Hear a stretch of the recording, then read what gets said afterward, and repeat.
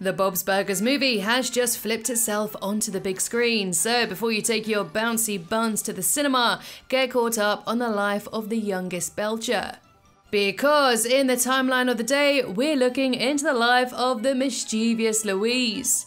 We'll be breaking down her life and her most impactful moments thus far. But first, get your hands on that juicy like button and give it a tap. It's 100% fat-free and organic. Louise was born with a hat on. Louise Belcher was an adorable baby who was as attached to hats as a normal baby is attached to its pacifier. That gal has always got a hat on, even if it was a damn colander. In a flashback scene, baby Louise is wearing a pink beanie and at some point later on comes into possession of her infamous pink bunny ear hat. We never really learn where the hat came from or why she never takes it off, but what we do know is that Louise is never seen without it. Apart from the episode Easy Rider, when a bully named Logan stole it. Even Bob and Linda, her very own parents, are stunned to see her hatless head for the very first time. But nobody messes with Louise's hat, and she will go to some extreme lengths just to get it back, including getting a biker gang to scare the living hell out of Logan. She even threatens to cut off his ears. Leave them where they are, they look good in that position. Yeah, that Louise can be pretty dark when she wants to be. Louise and Bob's lovely relationship. It goes without saying that Louise is a daddy's girl through and through. In the episode Mother-Daughter Laser Razor, a flashback of baby Louise shows Linda trying to get her to say mama, but instead she says dada over and over, infuriating poor Linda. You know what? Change your own diaper. But you know what? Bob and Louise have a whole lot in common. They spend nights watching TV together and love a good Western. But it's not just about interests. Her dad is hugely respectful of her boundaries and never forces his daughter to spend time with him. And basically, the two just really get each other. One of my favourite moments between the pair was in the episode Carpe Museum, when she let slip that she wishes to take over the family restaurant one day in the future. And this is something we all know touched Bob deeply. Admit it, you look up to me. No! Oh, you are ruining our perfect day right now! Louise Belcher, the evil genius. Each Belcher child has their very own quirky traits, and Louise's is to cause as much trouble as possible, but that's why we love her. The very first scheme we get to see was in the pilot episode Human Flesh, where she makes up a lie saying that her family's restaurant serves up human flesh in their burgers. It's made with human remains from the crematorium next door. But the lie did end up helping the family in the long run, as a busload of sickos visited the empty diner to try some man meat. And I get it, that sounds a lot dirtier than it actually is. Over time, her pranks and tricks have become more and more elaborate. When Bob gets trapped in the crawl space, she makes up a lie that Bob died and is now haunting the restaurant. Go to the light, Father. Oh, okay, I see. Very funny, I'm a ghost.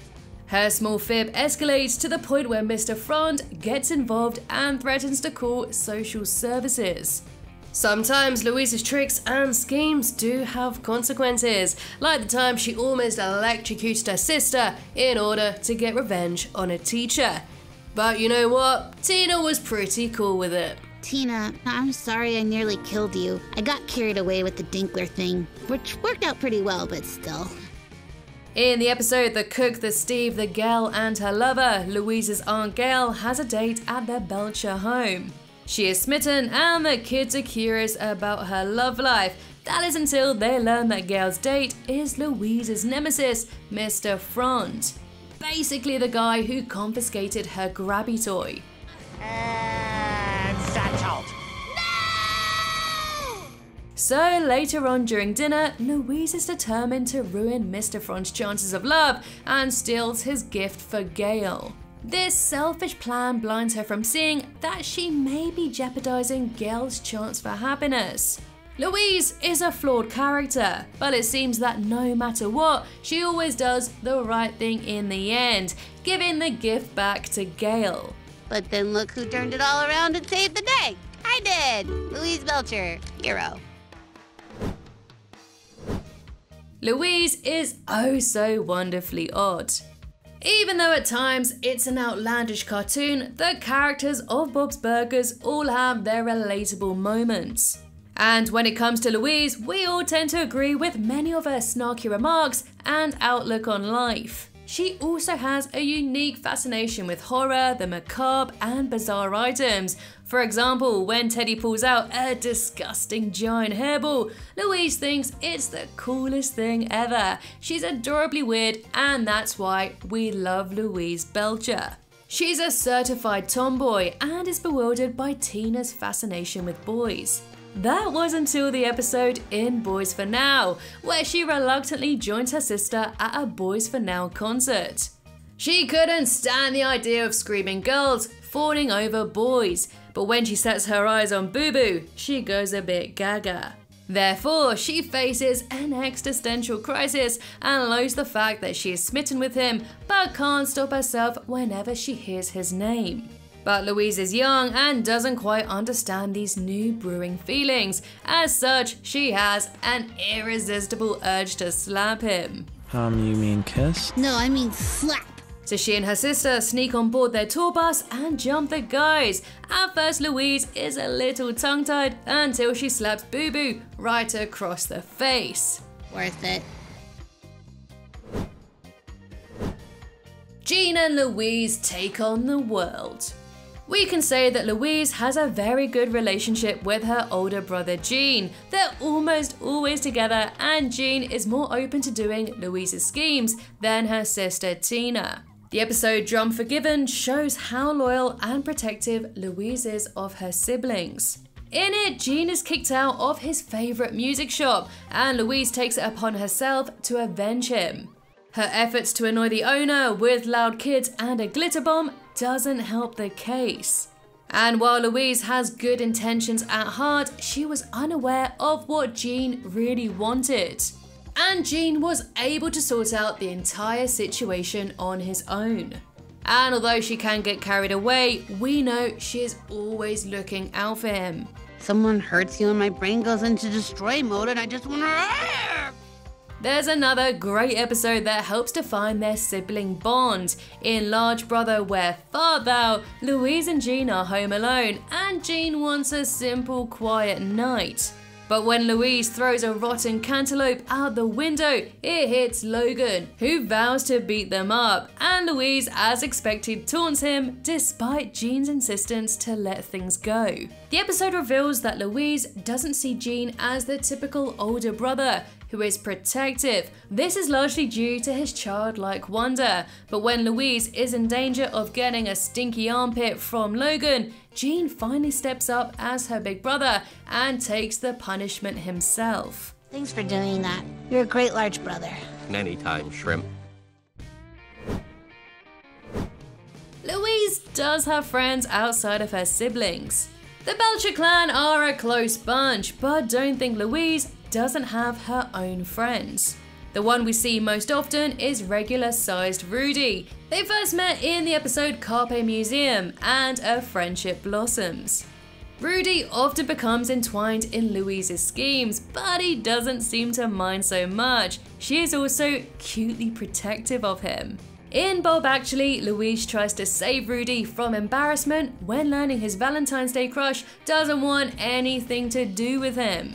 When she shows up at the playground at the time Rudy was expecting his crush, she tells him the truth to save him from the heartbreak. Seeing that Rudy was hoping for his first kiss, Louise does a solid for her friend and kisses him instead.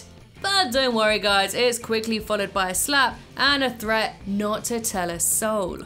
In this video, I've taken the time to appreciate the strength Louise shows and her conviction.